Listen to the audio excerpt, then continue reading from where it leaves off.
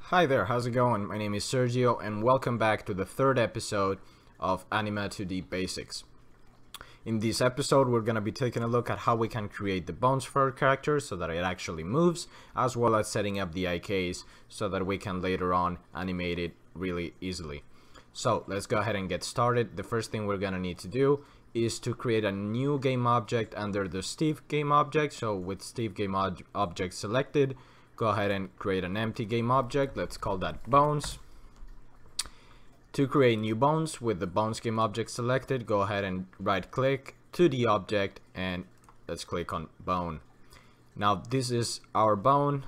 By clicking inside the square we can move the bone around, and by clicking on the rest of the bone we can rotate it. Perfect. So let's go ahead and position it in the right place. Let's put it down here right about where the hips would be, as well as set up the rotation on the z-axis to 90. That way it's pointing upwards. Now let's take a look at the bone 2D script for a second. We have a few properties here. The first one is the color, which is only gonna affect the color of the bone. In case you have a whole bunch of bones and you wanna differentiate them by category and set a different color, you can do that here, as well as you can change the alpha of the bone. Here under the child property, we will see the childs of this bone right here, as well as we have a length property. Now with the length property we can change how long the bone is. Pretty self-explanatory, right? So let's go ahead and place the bone a little bit lower. Let's make the bone right about that long. That seems to be right. There it goes. That's good. Now let's rename this to hip, and with hip selected let's create a new bone. Same method, to the object bone. This will create a child of the hip bone, which means that if I rotate the hip bone, the other bone is gonna rotate as well, and yeah, you pretty much get the idea. They're linked together. Now let's go ahead and do that, and let me reduce the length of this until it goes right about where the neck would be. Then let's call this torso. With the torso bone selected, let's go ahead and create the bone for the head. So right click on it, to the object, another bone. Let's change the length to the top of the head and name this head. Now we're gonna go ahead and create the bones for the legs. To do that, let's select the hip bone and again right click to the object and bone. This will create a child of the hip bone, but this one is a little bit different because this one is has this transparent line on it, which basically means that it's gonna follow the hip bone as well, but it's not linked to the other bone chain. So let's go ahead, or chain of bones. So let's go ahead and position this onto the left leg and set the rotation to match the sprite. Let's change the length so that it gets so that it's as long as where the knee would be, and let's rename that left leg. Now with the left leg bone selected, let's go ahead and create another one. Let's rotate it until we get it into position and change the length right where the foot starts, or yeah, and let's go ahead and rename that left leg 2 or left leg lower, personal preference there. Let's create another bone for the foot, make it match the rotation and set the length, and let's call that left foot. Now let's go ahead and do the same thing for the right leg. Is the same method.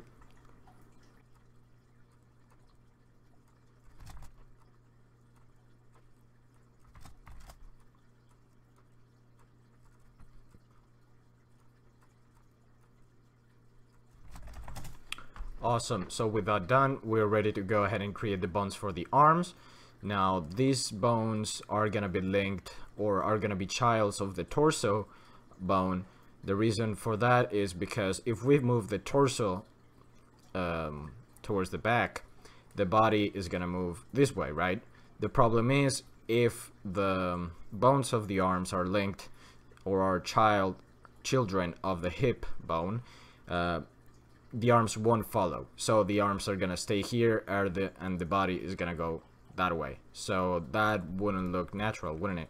So let's go ahead and, with torso selected, create a new bone, and it's the same process as with the arms, only this time we're only gonna be creating 2 bones. In my case, I'm not gonna make the hands of the character move.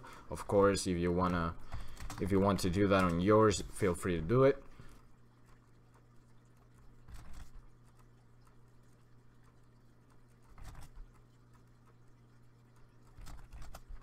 Great, so with that done, we're ready to go ahead and bind the bones to the mesh. So to do so, the only thing we need is to select, let's start with the body sprite mesh, and let's open that up, and over here we just need to drag the hip bone group onto the set bones property. Now with that, this has filled up the list with all the bones. However, we need to remove some of those because not all the bones are going to be in the body. So to do so, we just select, with these 2 little bars on the left, we select the last one and keep hitting the minus button. You're going to have to do it twice for each element. So let's do that until we're left only with the hip and torso bones. Awesome. Once we've done that, we can go ahead and reopen the sprite mesh editor. To do so, let's hit on Window, Anima 2D, sprite mesh editor, and I'm gonna dock it down here again. And now, since we've set those bones over here, you can see that they now appear in the sprite mesh editor. Now, however, they still don't affect the mesh, so if you rotate it, nothing's gonna happen. So to bind them to the mesh, the only thing we need to do is hit on Bind. Now they've changed color, and if down here you click on Overlay, you're gonna see an overlay of the influence of each one of the bones onto this mesh. You can adjust the weights, that's what they're called, of each bone, which will affect the influence in the surrounding vertices. I'm gonna hit Auto because that has done a really good job. So you could also, another quick note is that you could also activate pies to see the influence of each one of the bones in the different vertices of the sprite mesh. I'm gonna deactivate that overlay. For me, it seems to be the best way to work this. So let's hit apply, and now you can already start to see that there it goes. The bones are affecting the body mesh. So let's do the same thing with the rest. Let's select the head, grab the head bone and drag it onto the set bones property. Same thing, bind, and this is just one bone, so it's gonna affect the whole mesh. So let's keep doing the same thing, just dragging the bones, hitting bind, auto, and apply for the rest of them.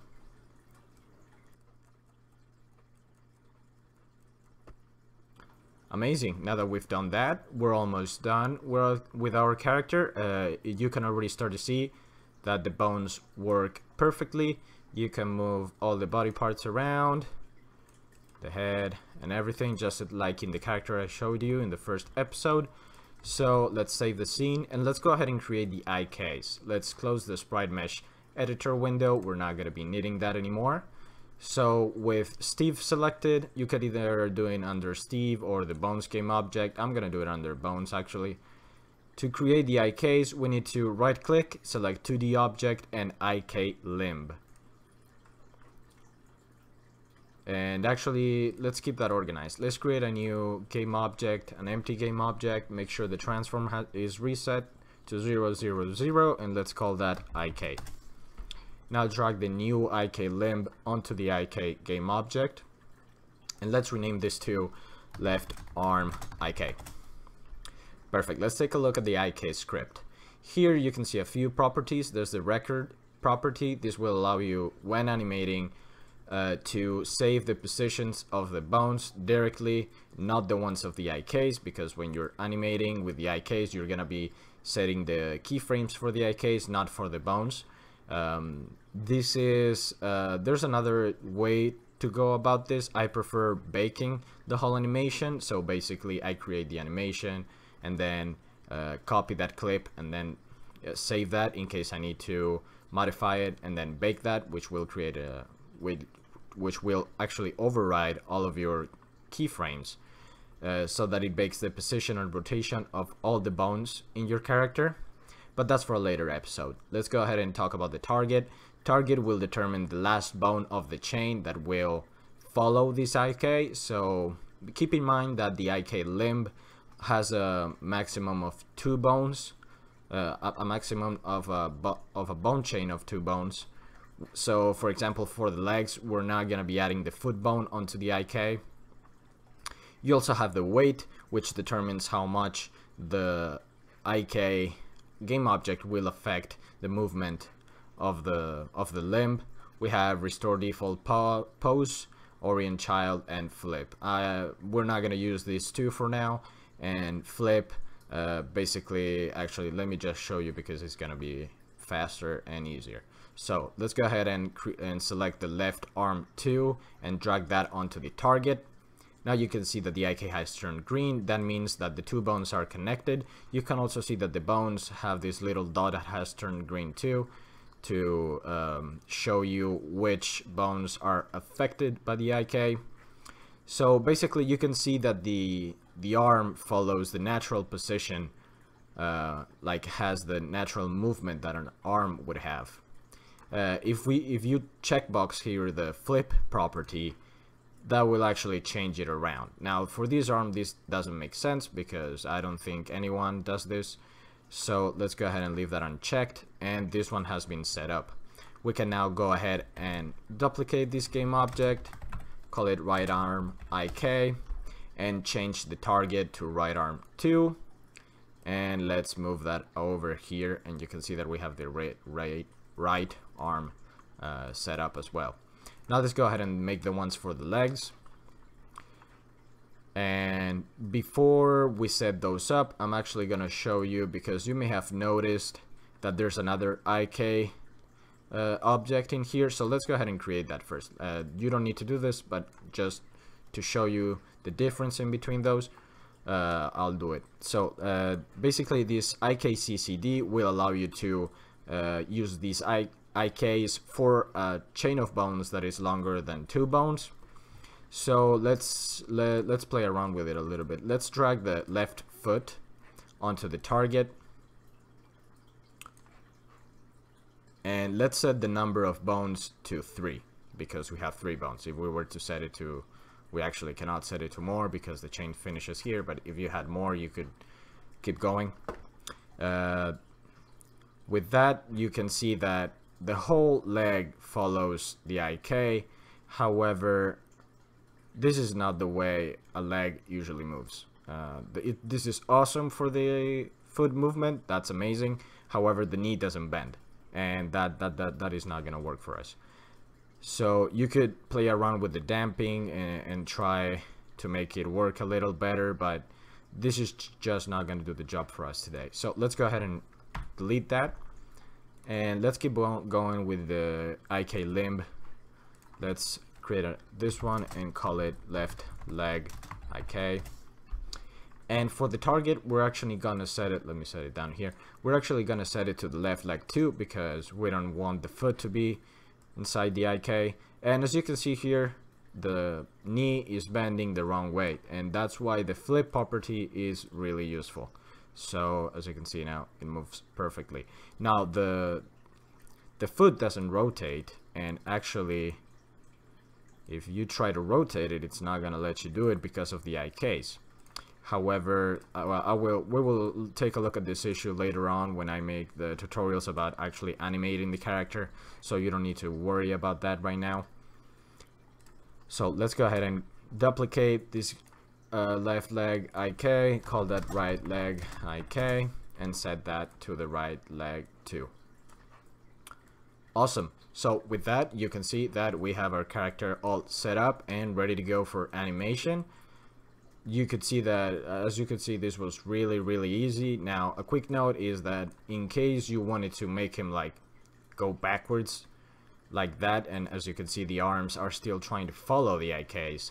One way to go about this when animating is simply disabling the game objects, which will allow you to move them independently with no problems. So as you can see, it was pretty straightforward and easy to do. So that was everything for this tutorial series. I hope you enjoyed. If you have any questions, comments, concerns, or suggestions for later tutorials, let me know in the comments down below. If you liked the video, give it a thumbs up and subscribe for more videos like this, and I'll see you in the next one.